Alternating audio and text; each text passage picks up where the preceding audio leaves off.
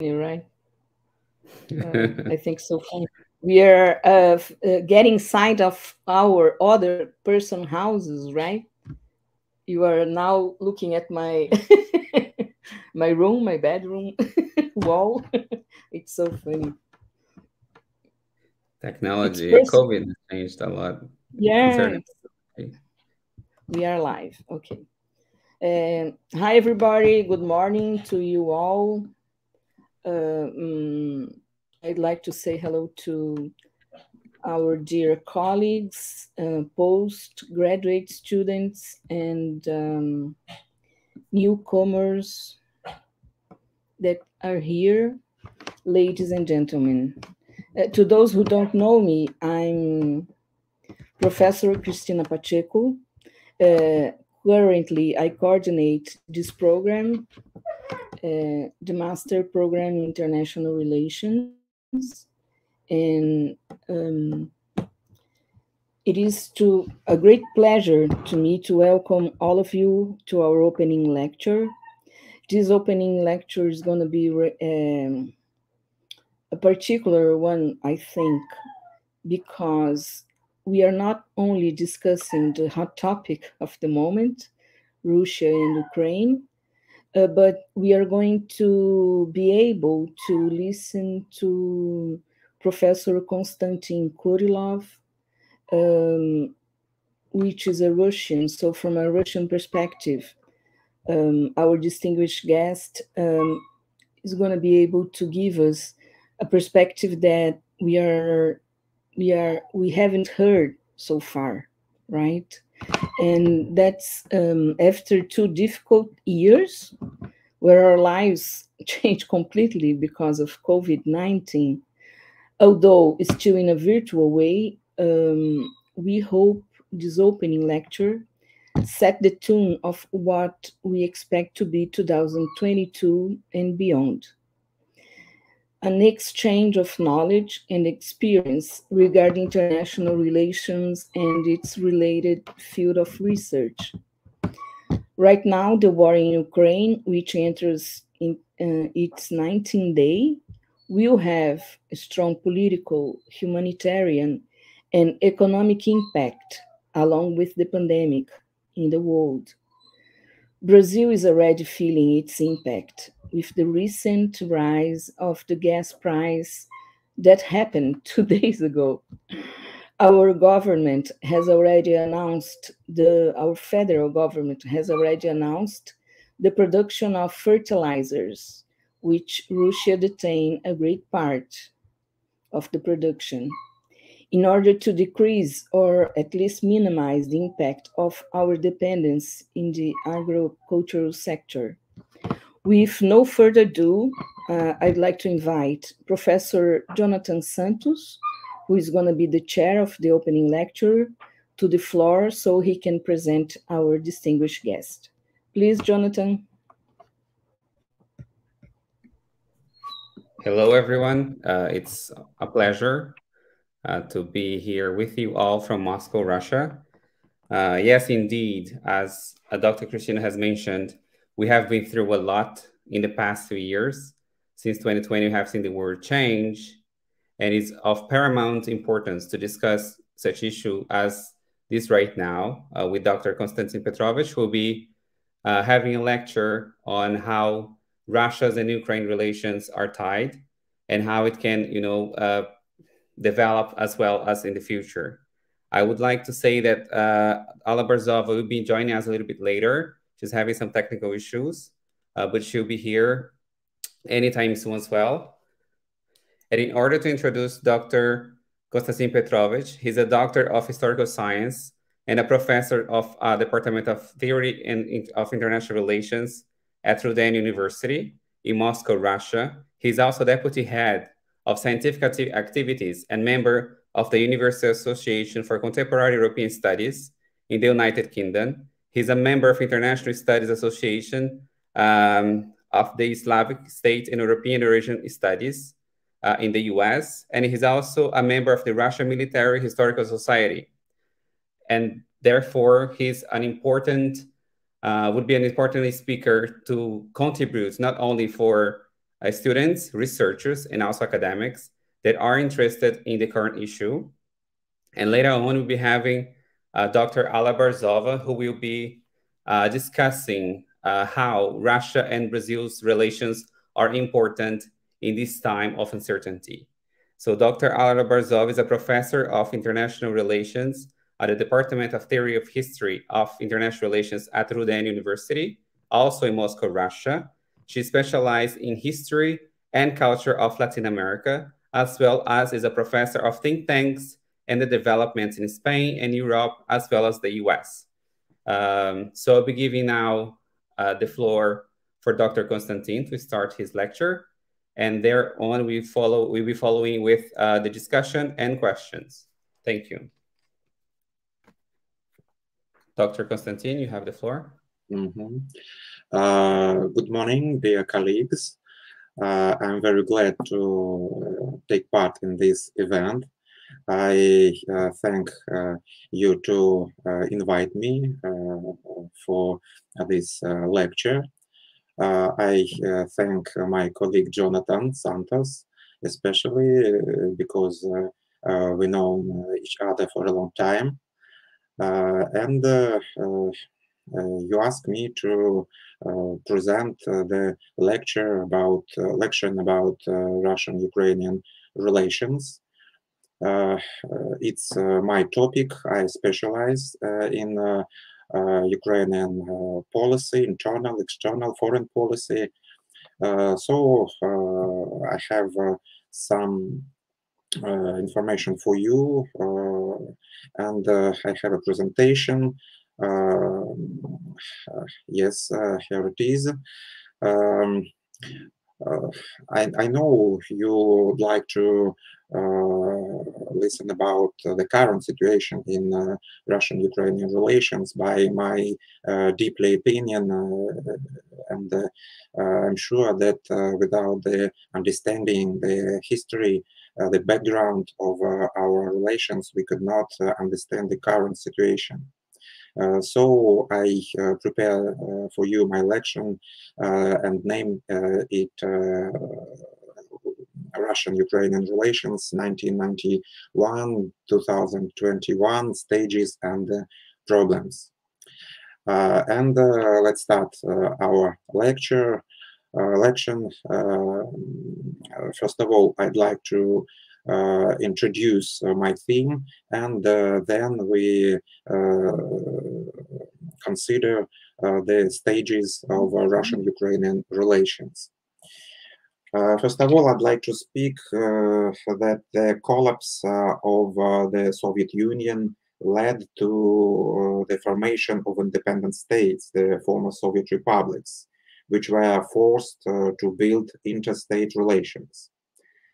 In the context of building bilateral Russian-Ukrainian relations, the fact that historically close relations have developed between Russia and Ukraine in all spheres was of particular importance, and the economic system of the two states was actually unified. In addition, both Russia and Ukraine were extremely interested in softening the consequences of the collapse of the USSR, especially in the economic sphere, which would have been very difficult without maintaining close cooperation between Ukrainian and Russian enterprises. However, such an approach was not supported by non-regional states, each of which had its own interests in relation to Ukraine. There are some stages in our relations, considering the policy of the Russian Federation towards Ukraine. It's conditionally possible to distinguish 6 stages.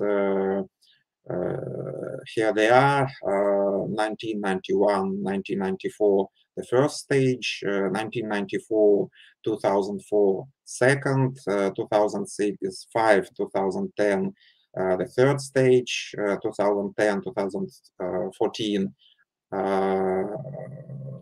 fifth stage, fourth stage, and 2014-2019, the fifth stage, and the current stage, 2019, the present time. How we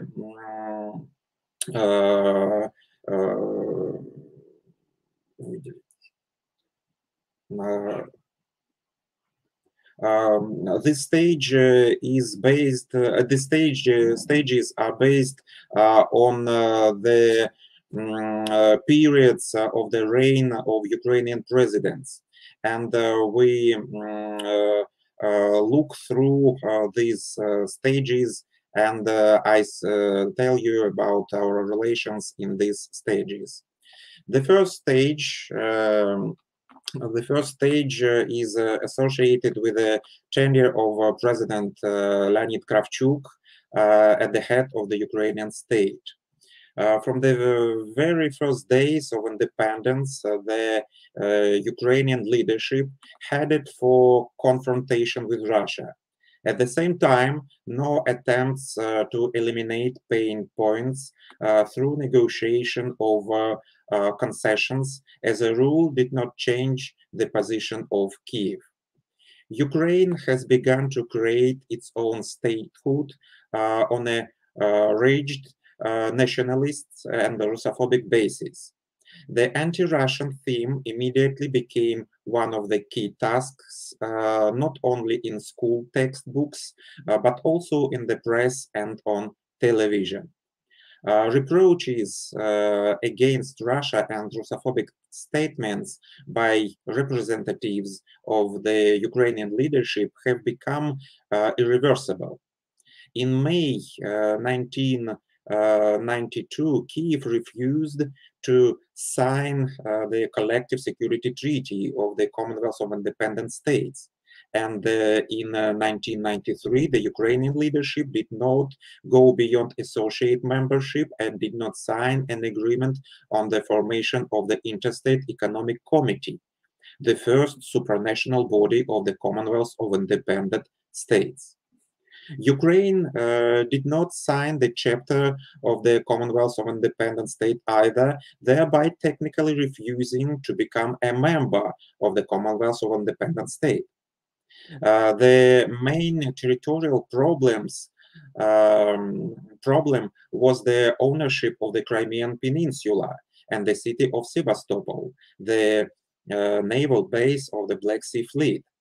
An attempt to resolve territorial issues between the Ukrainian Soviet Socialist Republic and the Soviet Russia was made even before the collapse of the USSR. On November 19th, 1990s, Boris Yeltsin and Leonid Kravchuk signed the first interstate document that laid the foundation for future relations between independent Ukraine and Russia. According to Article 6 of the treaty, both parties recognize and respect the territorial integrity within the borders currently existing within the USSR. At the initiative of Russia, it was possible to resolve the issue of the nuclear-free status of Ukraine, Belarus, and Kazakhstan, which transferred to Russia the entire atomic potential located on their territories. On October 24th, 1991, a resolution of the Verkhovная Rada, Ukrainian Parliament, on the non-nuclear status of Ukraine was adopted. And on January the 14th, 1992, a tripartite agreement between Russia, the United States of America, and Ukraine was signed. According to it, all atomic charges were dismantled and exported to Russia. Strategic bombers and mines for launching missiles, all of them were destroyed. In return, the United States and Russia provided guarantees for the independence and territorial integrity of Ukraine. On June 23, 1992, President Yeltsin and President Kravchuk signed an agreement in Dagomys on the further development of interstate relations, which emphasized that the parties will build their relations as friendly states. Second stage, 1994-2004. The second stage was determined by the activities of President Leonid Kuchma. The main feature of this stage was the idea of reintegration of the two countries supported by Russia but not shared in Ukraine, which largely determined Moscow's approaches towards Kyiv at that time. However, from the very moment of gaining independence, the Ukrainian leadership did not share the idea of reintegration with the Commonwealth of Independent States countries. And the Commonwealth itself considered it a kind of tool for civilized divorce. Since in its foreign policy, the country sought to move as far as possible from the former republics of the USSR. Such an approach predetermined the policy of the Ukraine within the framework of the post-Soviet space for a long time. This stage was characterized by crises in bilateral relations, caused by a number of controversial issues and unresolved problems. One of these issues was the territorial affiliation of the Crimean Peninsula, transferred by the Soviet Russia to the Ukrainian Soviet Socialist Republic in 1954. It was noted that during the transfer of the peninsula, the norms of the legislation of the USSR in force at that time were violated. The parties managed to resolve the status of Crimea by granting it an autonomous status by Ukraine.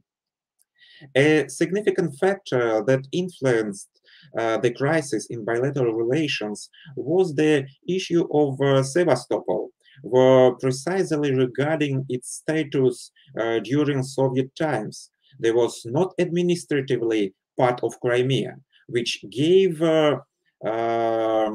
rise to dispute its belonging to Ukraine. The problem of the territorial belonging of the Crimea was closely connected with the problem of the division of the former Black Sea Fleet of the USSR. After negotiations in 1997, it was decided to divide the Black Sea Fleet between the two countries. An agreement was reached that the Russian Black Sea Fleet would be based in Sevastopol until 2017. Problems with the energy supply also became an acute issue, since many oil and gas pipelines from Russia to Europe during the Soviet era were led through the territory of Ukraine. In the 1990s, Ukraine was unauthorized sampling gas to fill its storage facilities with gas that was exported to Europe.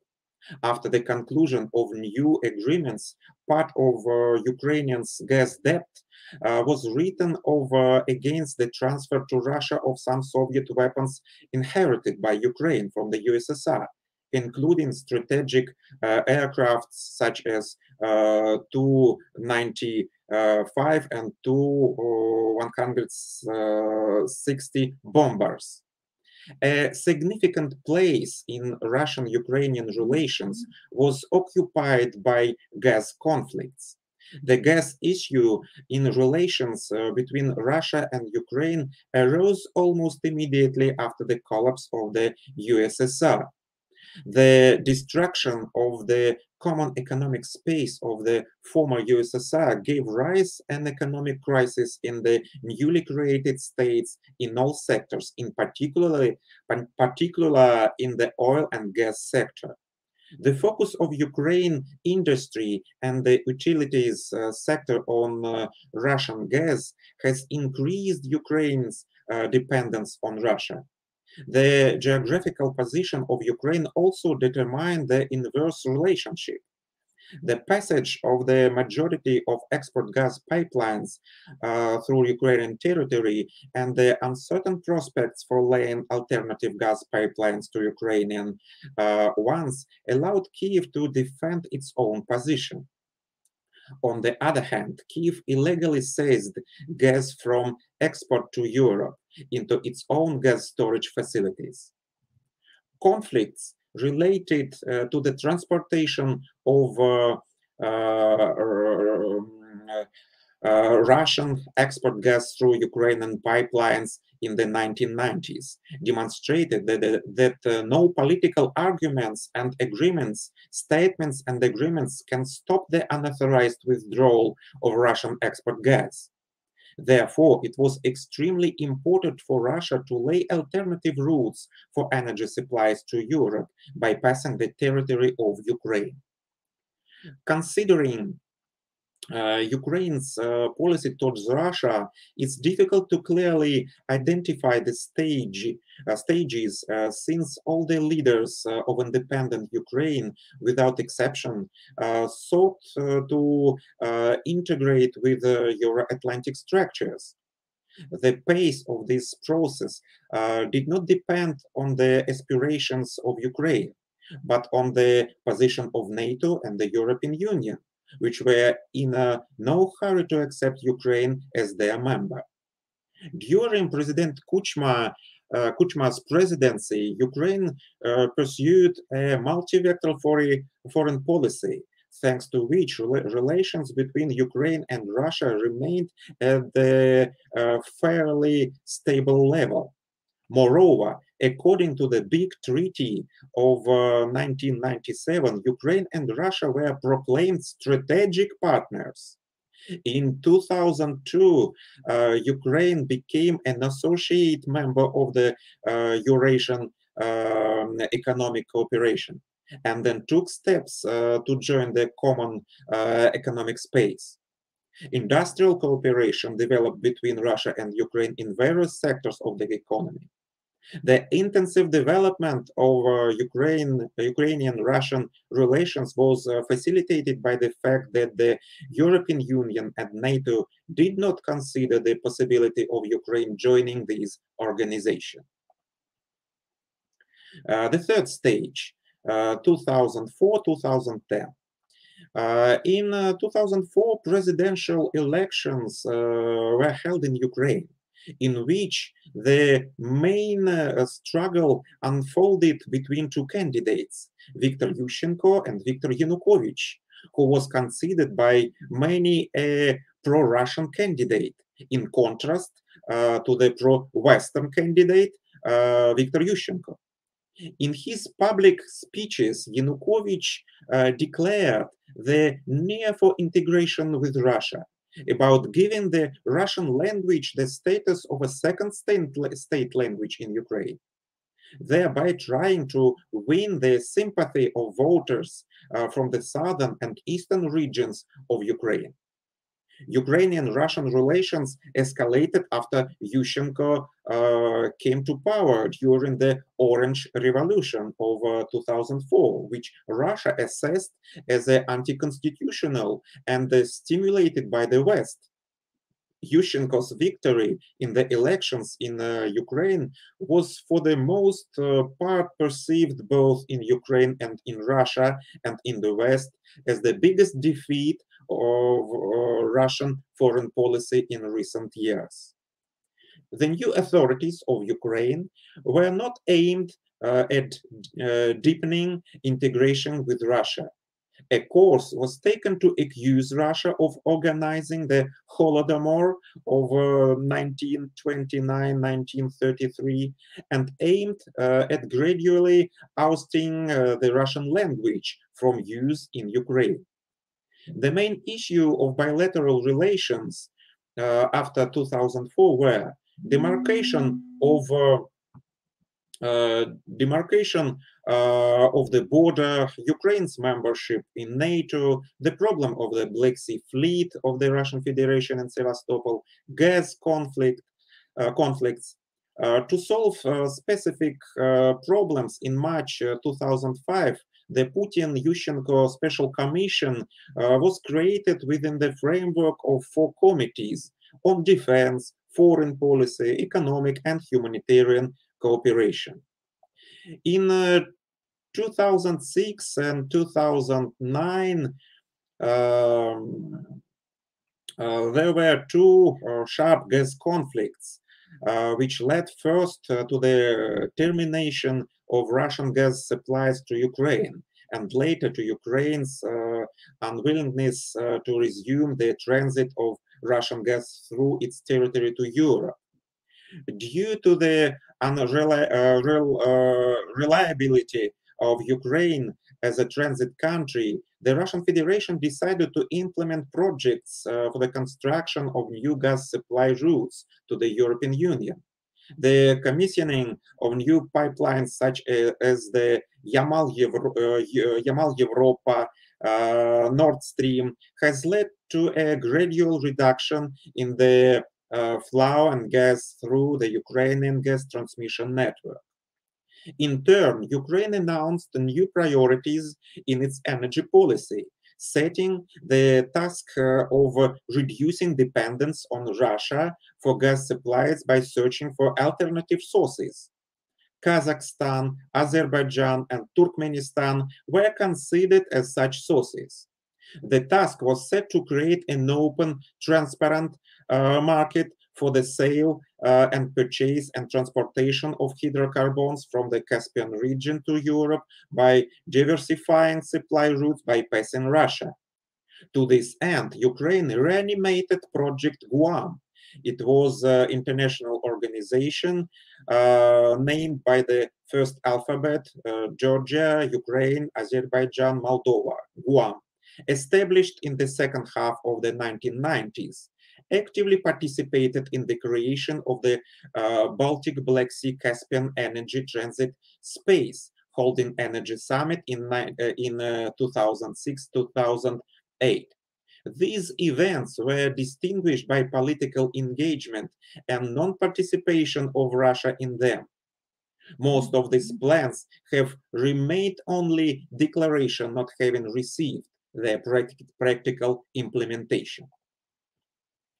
4th stage, 2010-2014. In February 2010, Viktor Yanukovych, who won the presidential election in Ukraine, put forward new foreign policy guidelines, increasing the economic return from external contacts while maintaining the neutral status of the country. The new president believed that Ukraine's strategic goal was not to join NATO, but to join the European Union. In addition, Kiev did not support the idea of a union of the states of Russia, Ukraine, and Belarus.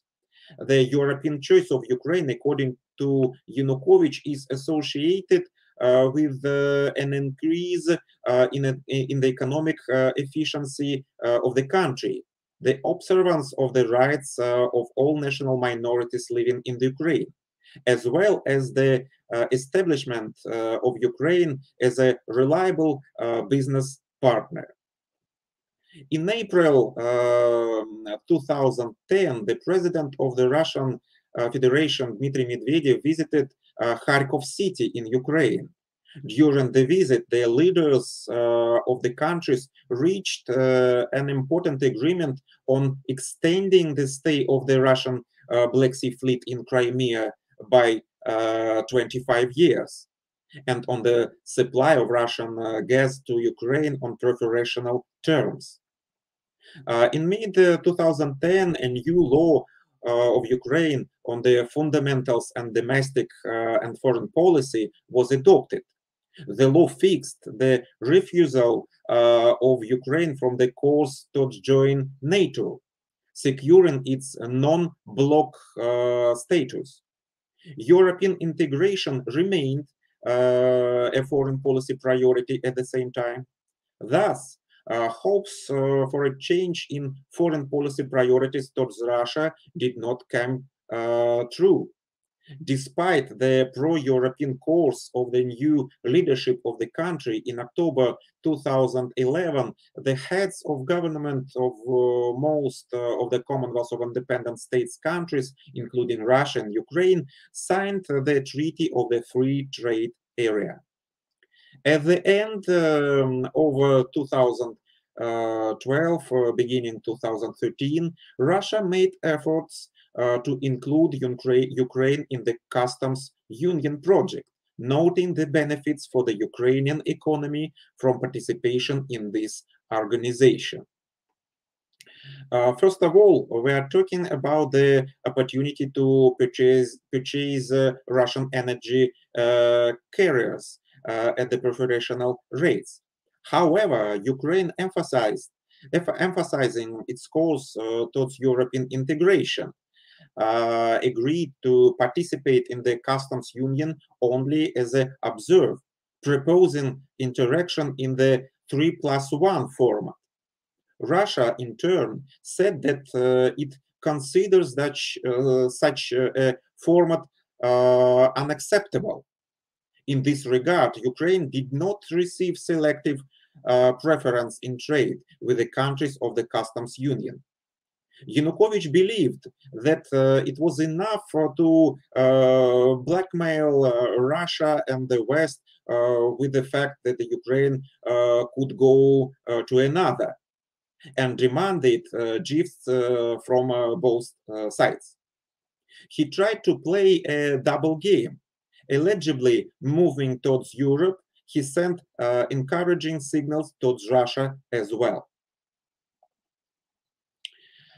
In 2013, Ukraine took a step towards the European Union. On September 18, the Cabinet of Ministers of Ukraine approved the draft association agreement with the European Union. This caused a backlash in Russia. In October, President Putin said that in the event of an association with the European Union, Ukraine would not be able to join the customs union. Despite the policy of signing an association agreement with the European Union, discussions continue in Ukraine about the advantages and disadvantages of this move. At the end of November 2013, the government of Ukraine suspended preparations for the conclusion of the association agreement between Ukraine and the European Union, which led to mass protests in the western Ukrainian regions and in Kyiv. To consolidate Ukraine's policy of not signing the agreement, in December 2013, Russia announced a reduction in gas prices for Ukraine and the provision of significant financial support of $15 billion. At the expense of the National Wealth Fund, Russia purchased Ukrainian Eurobonds worth on $3 billion. Fifth stage, 2014-2019. In February 2014, a new stage of Russian-Ukrainian relations began, which was associated with the violent seizure of power by the opposition. The legitimate president of the country, Yanukovych, was overthrown and the new government was formed. The actions of the new authorities were supported by the West, which relied on nationalist forces whose ideology denied any rapprochement with Russia.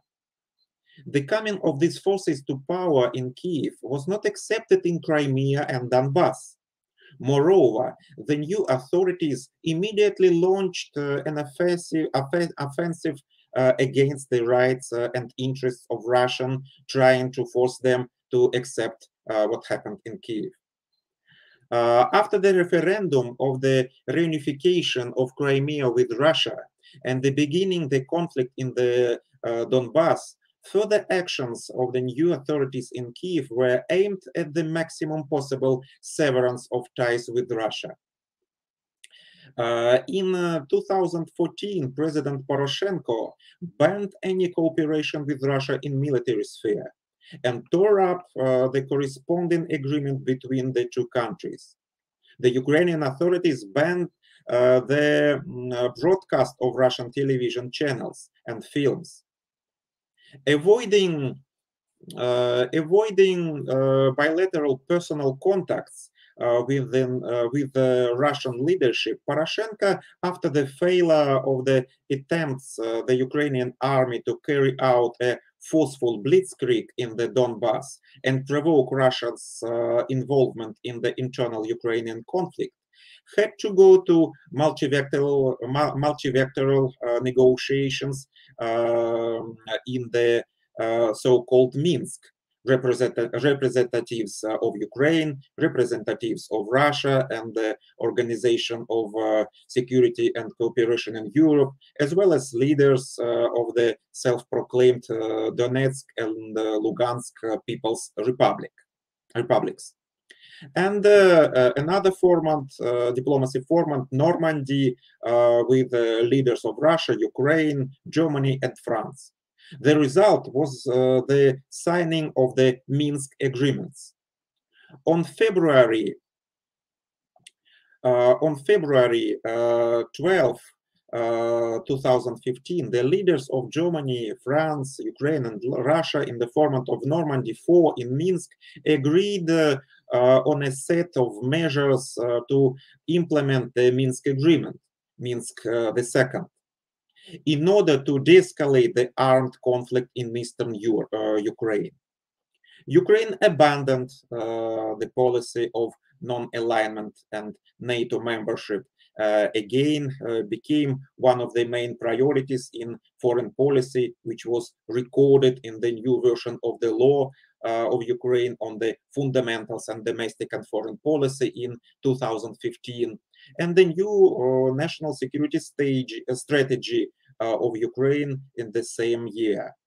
And Russia was named the main adversary in the new version of military doctrine of Ukraine in 2015. Summing up, among the internal political factors influencing the foreign policy of Ukraine, one should single out the instability of the political system of Ukraine, which led to struggle between the elites for power.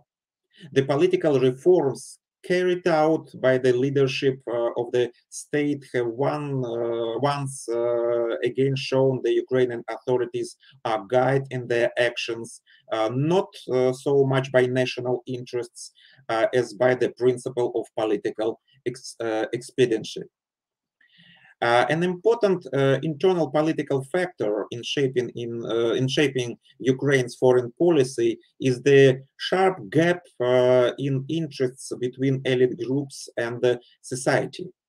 Thus, a significant part of the representatives of mass groups, especially in the southeast of the country, was not satisfied with the course of the one-sided pro-Western orientation of Ukraine's foreign policy, which one way or another influenced the actions of the state leadership.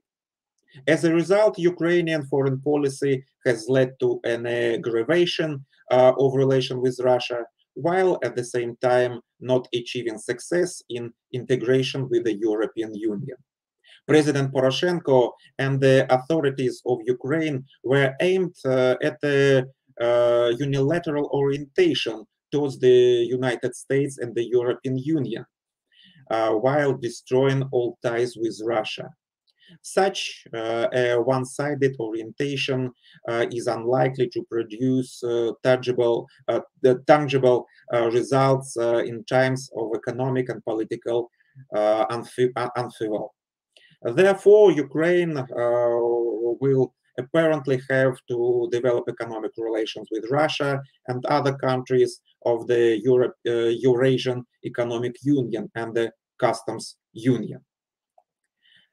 And the sixth stage, the current stage, 2019-2022. The new president of Ukraine, Vladimir Zelensky, confirmed the invariance of Kiev's strategic course for maximum integration with the West, which implies the country's entry into the European Union and NATO. In relations with the European Union, the Ukrainian authorities focused on solving practical issue of European integration, calling on Brussels to clearly define and conditions for Ukraine's admission to the European Union. With regard to NATO, emphasis is also placed on practical steps leading, in the opinion of the Ukrainian authorities, to full-fledged membership of Ukraine in NATO. Unlike Poroshenko, who persistently sought to obtain a NATO membership action plan, Zelensky relied on the implementation of less ambitious but more realistic tasks, in particular ensuring the compatibility of the armed forces of Ukraine with the armed forces of the alliance. On May 26, 2020, Vladimir Zelensky approved the annual program for the implementation of Ukraine's Euro-Atlantic integration policy. Particular attention in the program is paid to the issue of achieving the country's compliance with the criteria for membership in NATO, the transfer of the security sector and defense system of Ukraine to the standards of the alliance. In June 2020, Brussels granted the request of the Ukrainian Cabinet of Ministers to grant Ukraine the status of a enhanced opportunities partner. The main goal of this program is to strengthen the interoperability of the troops of the participating countries with the armed forces of NATO. Thus, Kiev is consistently creating the necessary prerequisites for joining the ranks of its Euro-Atlantic allies, which consider the Russian Federation one of the main potential adversaries. In the Russian direction, there were no fundamental changes in Kiev's policy. The main condition for improving bilateral relations, Zelensky calls the return to Crimea to Ukraine. He considers the occupation of peninsula to be the same priority as the return of Donbass, and in this regard, he has repeatedly called on Western partners to tighten the regime of anti-Russian sanctions.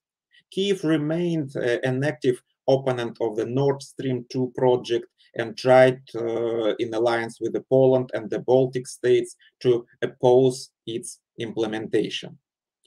Contrary to pre-election promises, the new president continued his predecessor's course towards the total Ukrainization of the country. In particular, Zelensky did not abandon Poroshenko's language policy. Moreover, in March 2020, Zelensky signed the law on complete general secondary education, transferring from the September 1st, 2020, all public schools to teaching in the Ukrainian language. Education in Russian, according to this law, is preserved only in elementary school. A stable anti-Russian consensus has developed in the country. A wide range of Ukrainian elite hold Russophobic position.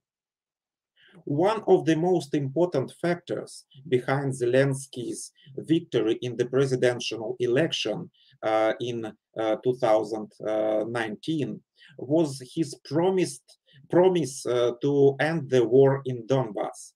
However, the situation in the southeast of the country continued to be at the impasse.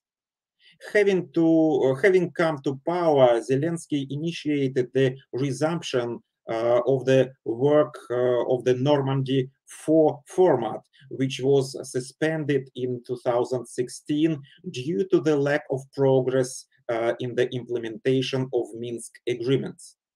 At the same time, Zelensky saw his main task in rewriting the Minsk agreements with the support of Paris, Berlin, and Washington, changing the order of the steps agreed upon in them. Primarily, the point on transferring control over the border with Russia to Ukraine. Fundamental changes in Kyiv's position in these directions were not expected. Firstly, influential forces in the United States, under the patronage of which the Kyiv authorities are interested in maintaining the conflict of the border with Russia. Secondly, in Ukraine, the position of the party of war, represented by radical nationalists, are very strong. And thirdly, a significant part of the Ukrainian population is focused on ending the war exclusively on Kyiv's term. As a result, Zelensky continued the course of Poroshenko, whose policies he sharply criticized during the election campaign. Relatively speaking, the president has changed, but the political course and vector of the country's movement has not changed, which led to the intensification of the crisis in the relations with Russia and led to the current situation. Thank you for your attention. That's all.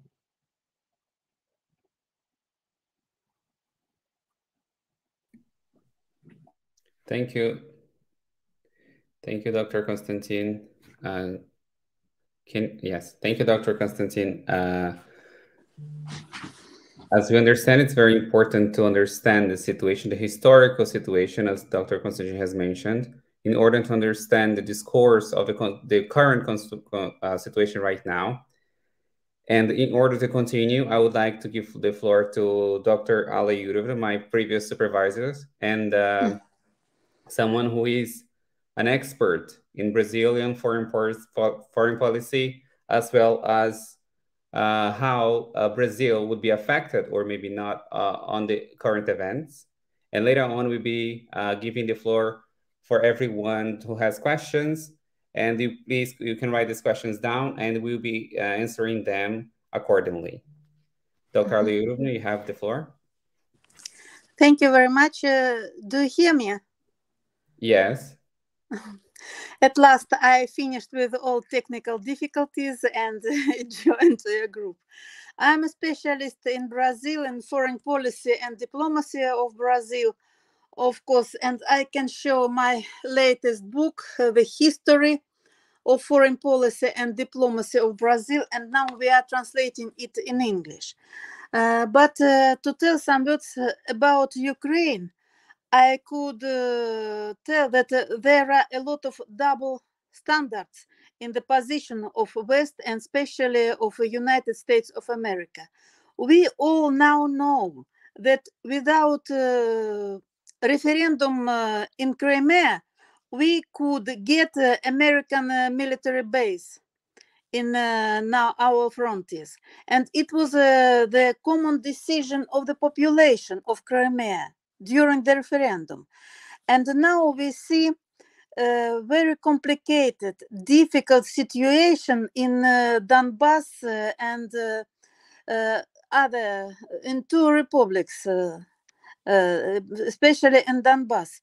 The people they didn't want to leave Ukraine as the state, but they wanted the respect of their choice. They wanted to use Russian language, because a lot of population there are Russian. And during 8 years, nobody wanted to note that there was a civil war of the Ukrainian Nazi of the Ukrainian hitmen who killed 7 people in Donbass. During 8 years, we can tell about 14,000 killed people. And as Dr. Konstantin showed, he is the greatest, the biggest specialist in Ukrainian foreign policy and Ukrainian-Russian relations. Our country tried to use different formats, different kind of negotiations to resolve this situation. And it was impossible. I think you can see the map. And now our country is speaking about security, about common security, security for everyone country. But we see military bases around our frontiers. And now everybody, I hope that in Brazil, everybody now knows about biological laboratories, American biological laboratories on the territory of Ukraine. There were a lot of dangers for our country. And I think it was a very difficult choice for my president, for our leaders to begin the preventive war against the Ukrainian Nazis. I think it's the own chance to resolve this crucial situation. And I would like to add one interesting fact, one more interesting fact. Joseph Biden and his son Hunter Biden, they had a lot of business on the territory of the Ukraine. And one of interesting facts is that I think they are trying to get rid of the knowledge about their activity on the territory of Ukraine. It's a multi-stepped operation from the West. I hope that the war can be finished in shortest time. I hope. But I think there was no other chance to do it.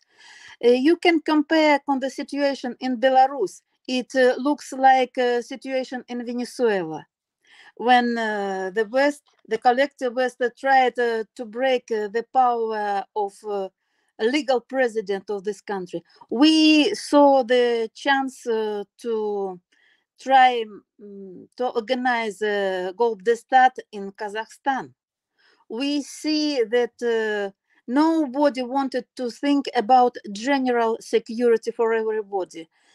And I can compare once more the situation with the civil war in Spain.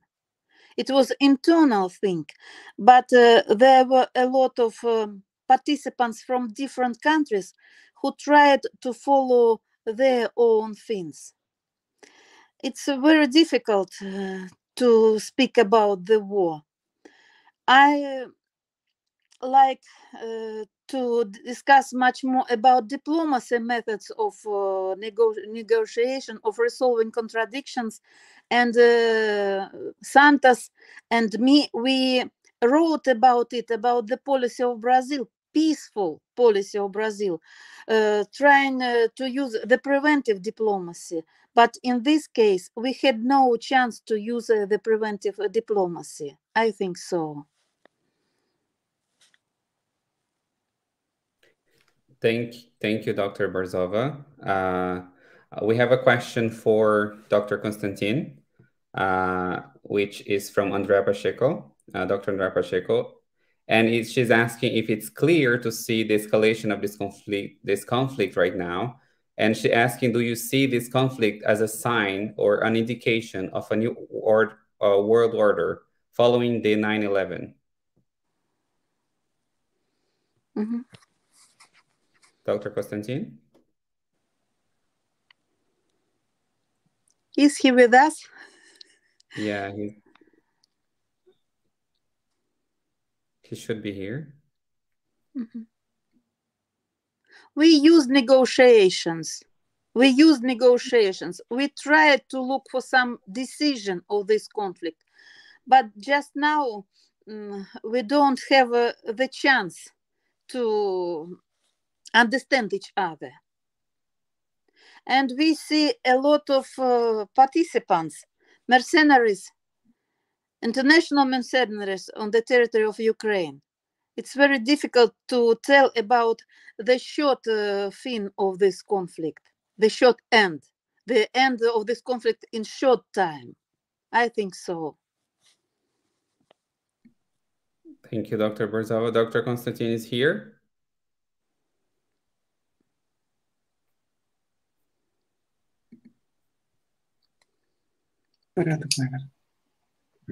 He's back. Okay, Dr. Konstantin, you have two questions. One is from Dr. Andrea Pacheco. Yes, excuse me, technical problems.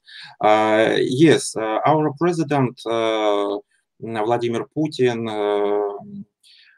says that about the situation that we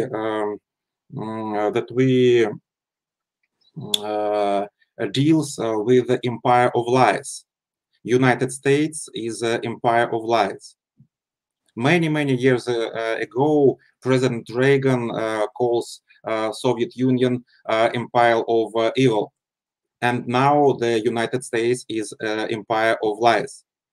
There is this country control all international sources of information, and so they could transfer anything for not have any really facts. Sorry for my English. Mm-hmm. And I can add that in the dialogue between our embassy in Vatican with Pope Francisco, Pope Francisco said that he heard nothing about victims in Donbass. He heard nothing. He knew nothing. It's the result of what Dr. Konstantin said about the limited information for all the world, except for what is comfortable for the United States, except for that information. Thank you, Dr. Borzova. I have another question from Cristina Carvalho. She's asking if Putin already considered the events in Kyiv, and if it's already expected to see the occupation of the two republics, the separatist republics, or to occupy the whole of Ukraine as at the moment. It was a surprise for all of us or not? President Putin said that Russia will not occupy the Ukraine. Russia have some aims in Ukraine. They are demilitarization, denazification, and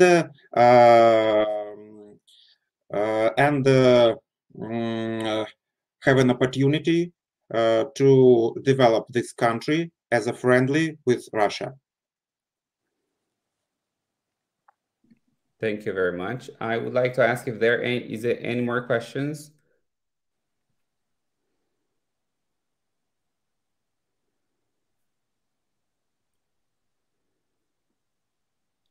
I have one question actually to Dr. Borzova.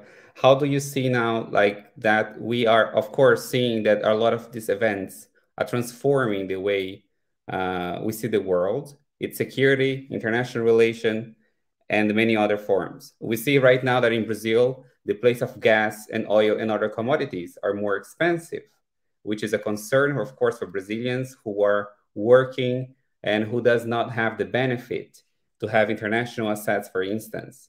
And how do you see in the near future how this crisis can escalate in the prices, not only in Brazil, but also in Latin America in general? Like, would you see that the leaders of Latin America, they would be able to stop the prices from rising or not? Thank you, Dr. Borzova. Thank you, Jonathan, for your question. You know that Russia sold gas to Europe, sold during many years, and never broke its obligations, never played with prices on gas. And situation in European Union around the gas is not our fault. It's the fault of European himself.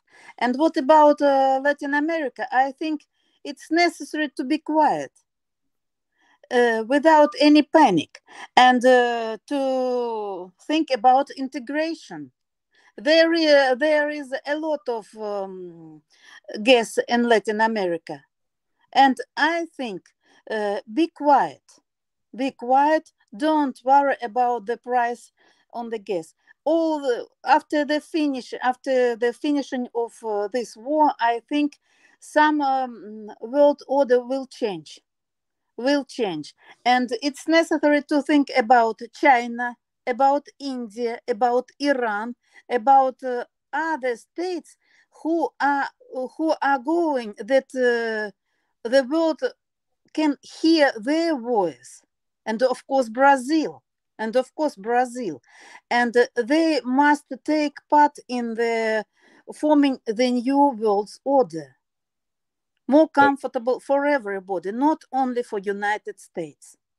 And the situation in Europe with gas, of course, is partly a fault of the United States. When the situation became critical, United States promised to put their liquid gas to Europe, but instead preferred to transfer it to China because the price was higher.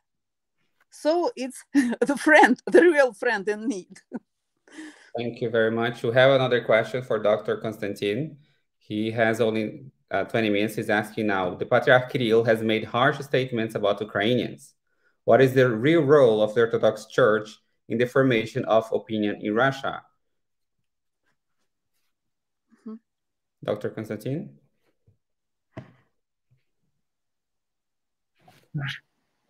The position of Orthodox Church of Russia is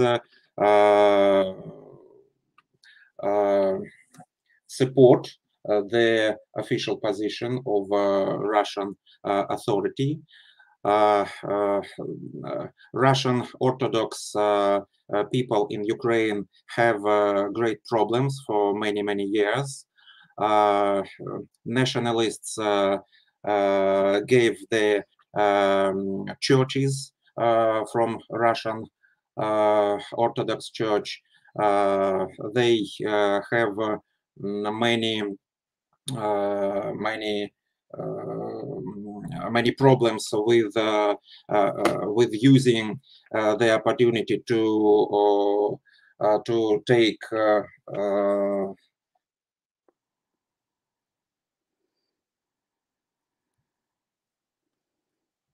their needs, maybe to take their needs, religious needs. Yes, sorry, there's a technical issue. There's another question. Is there any evidence in this conflict that the international relation theories didn't foresee in their studies any new reactions or tactics? It's very difficult, I think, to tell about some theory of international relations. We can tell about it when we can analyze after the end of this conflict. Yes, I would just add, I would like to add something actually. I would say that when you look at international relations, usually when we study international relations, we say that there are two lines in international relations that are very pivotal. One is diplomacy, the other one is the military. And in this case, as you could see, that this conflict has going on for 80 years and over. And we could see that all the diplomatical methods that are used to safeguard even the theories of international relations itself did not prevail. And therefore, comes the next part with the military, to which we will enhance the dialogues that is in discussion right now. So we can see that all these reactions and tactics, we don't see anything new here, because we can compare with the other conflicts that had before in the past and in other regions. And as we can see, as Putin said himself, Russia was already used to sanctions. And as we can see that these sanctions that are being imposed right now was, of course, foreseen by the Kremlin, which is not evident. And that's why maybe we need a whole change, not only in the organizations that we have right now, such as the United Nations, the Security Council, in order to see new tactics, new reactions, and then therefore seeing new ways of new diplomatical agreements. Of course, quite agree with you. And I would like to add some about double standards of USA. You know that United States bought oil from our country when they refused to buy it from Venezuela.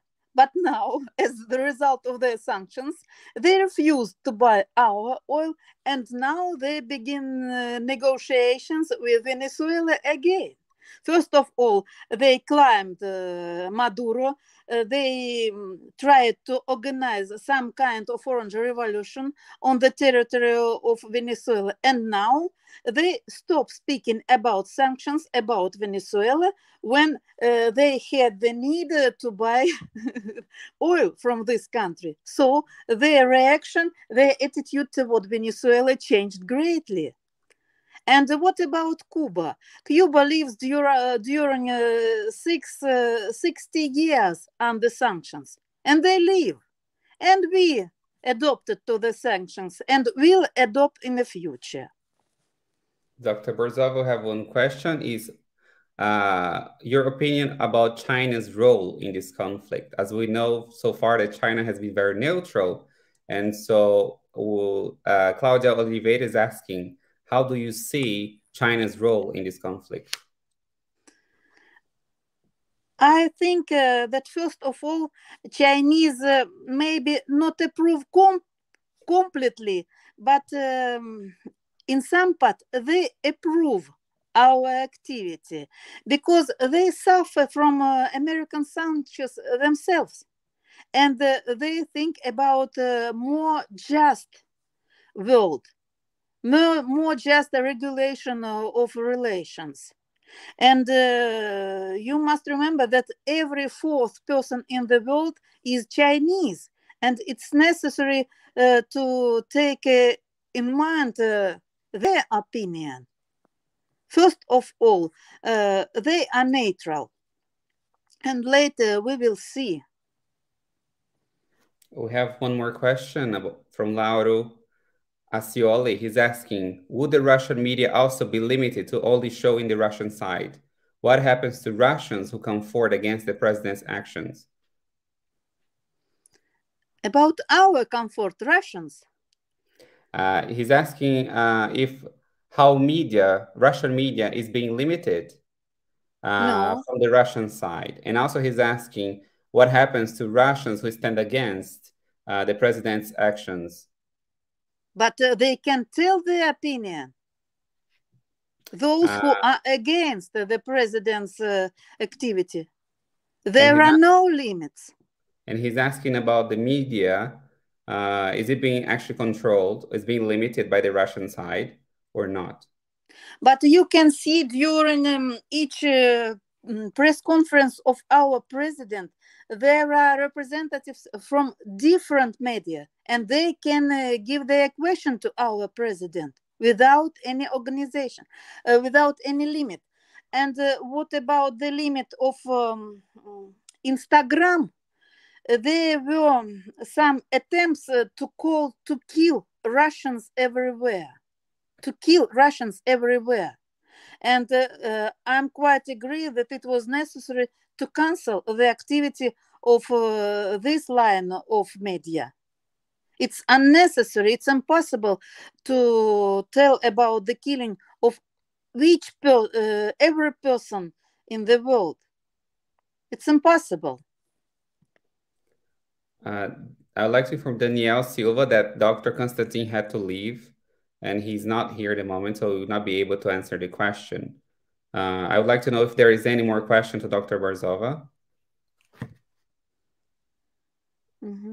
What about question? What kind of question? He's asking, many historians and other academics outside the ER are claiming we are witnessing the beginning of a Cold War 2.0. Do you agree? A Cold War. If it's a new Cold War, do you agree that it's a new Cold War being installed? I think it will be the beginning of a new world order. I don't know if it will be Cold War 020, but we are united in our world. The world is too little now, too small, and it will be impossible to follow the Cold War for a long time. We are very united. We depend from each other. Thank you. Is there any more questions?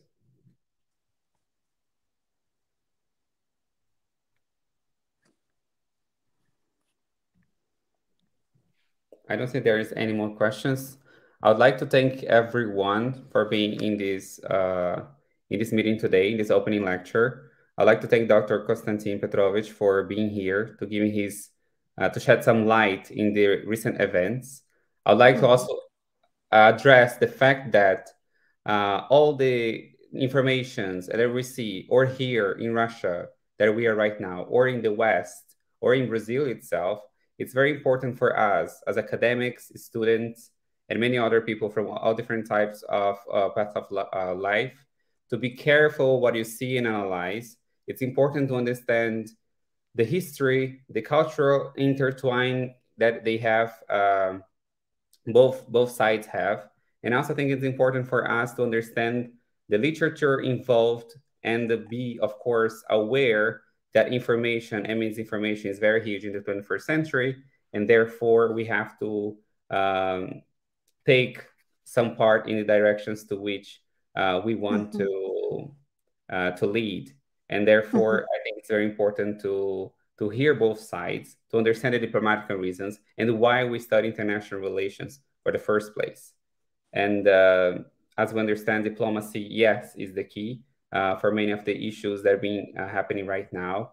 And I do agree with Alla Barzova that Brazil, and not only Brazil, but other countries, they should stand together in order to find new political or diplomatic ways of solving issues. And I would like to thank everyone for giving us the floor to speak, to share our knowledge. And I'd like to thank Dr. Barzova for being here and so interested in Brazil as well. And Andrea Pacheco, who invited us, and everyone else, Dr. Christina as well. And that's it for today. I hope you guys understood a little bit of what is going on from this side of the world.